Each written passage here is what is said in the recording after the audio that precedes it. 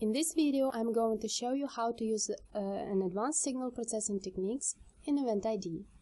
In EventIDE, you can read and monitor any signal, for example streamed by EEG Amplify in real time, as you can see on the screen. This can be done at the background of an experimental task, without interference with timing accuracy. You can even control events in the experiment with any properties of the real-time signal. Imagine, for example, a mental game in which stimulus presentation starts as the frequency power goes over a threshold. Recently, we developed another processing method that allows to forecast an online signal given that there are some regularities in it, for example, rhythmic oscillations. In case of the oscillatory signal, the method can be used to predict a certain phase in the signal and accurately log stimulus presentation to it. Let's see how it works. We need to add just two modules called elements in the existing experimental design. The first element is a signal reader, able to take selected EEG channels directly from an amplifier. For this demo, however, we will use a single offline signal previously recorded into a file. The recorded signal contains the pronounced alpha rhythm between 8 and 12 Hz. The second element is a signal analyzer that processes the signal data in several steps. It has multiple tuning settings that can be adjusted, for example, parameters of a bandpass filter. Important that the element generates a number of output plots that helps to monitor the signal processing in real time. Let's start the demo experiment. Here we can see the status screen of EventIDE. The status screen is a programmable layout that allows you to accommodate different controls and visualization widgets required for a particular experiment. This includes text blocks, buttons, sliders, and various interactive plots. The status screen is shown on the secondary monitor, whereas stimuli are presented on the primary monitor. Programming the status screen for your needs is as simple as creating a web page. On the middle we can see the power spectrum density plot showing a real-time frequencies power over the selected range of the interest. The dominant frequency and its power are shown in one of the control panels.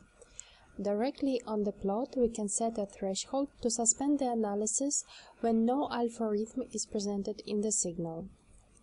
On the top plot, we see the original signal, which is drawn in real time. The zero mark is the present moment, and a resizable window shows the already recorded EEG signal. Two white bars defines a part of the signal that is used to build up a contingent signal model based on a sine wave. The modeled sine is then used to predict a future signal over the zero mark. When there is a good fit of the model, we can see a flashing green wave that extends in the future segment. The method's calculations returns a time shift from the present moment until the next target phase occurrence. Currently, we are looking for the phase of 90 degrees of sine. The bottom plot can be used to validate the method performance. All made phase predictions are evaluated over a real signal and shown as vertical bars. The color of bars between green and red denotes an actual error of predictions. The overall error statistics is also collected and is shown on the red panel on the left. In addition, a number of controls allows tuning the method's parameters on the fly. We can change the target phase, adjust the threshold values, toggle plotting, or bandpass filtering. Plots can also be rescaled with dragging. Note that the performance statistics in the bottom panel, one computational cycle of our method over 1,000 of samples takes about 30 milliseconds on a conventional computer.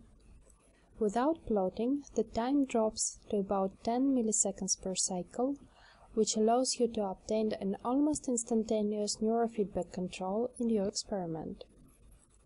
In this demo, the phase prediction starts in the idle mode.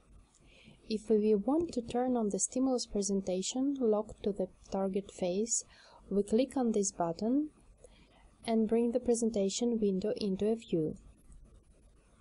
Now you can see that a visual stimulus shortly flashing precisely at the same moment as the target phase of alpha oscillation occurs in a brain area. The true neurofeedback control, isn't it? Thank you for watching this video. If you have questions or would like to apply our signal processing techniques in your research, please contact us via www.okazolab.com.